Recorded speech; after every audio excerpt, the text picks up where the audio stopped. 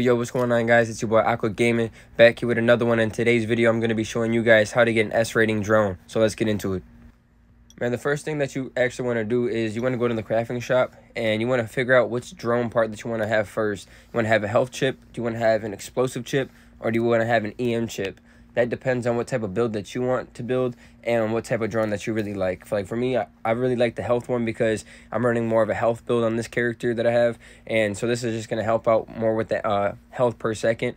And it's going to make sure that I don't die and my teammates as well after I get the skills up.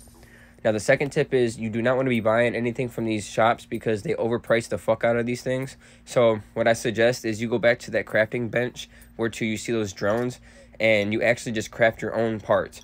If you end up buying like a module or a structure module, a stability module, if you craft them and you don't have any materials, well, you can buy them with gold and they're still going to be cheaper, even with buying the blueprint versus buying them in the shop.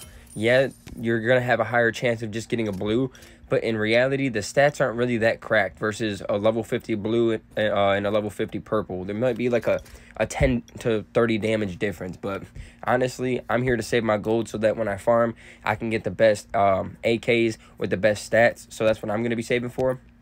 But this is just going to be a little short video, nothing too crazy.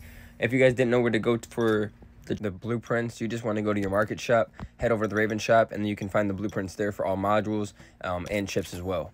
I hope this video did help you guys. This will help you get to SS rating as long as you follow this video, craft your own modules, and make sure that you guys get really good stats on that. If you guys want a stat video for the drones, let me know, comment, and then I'll make a video for that. But with more further ado, I hope you guys have a great day. Thanks for tuning in. I love y'all, and I'll see you guys in the next one. Peace out.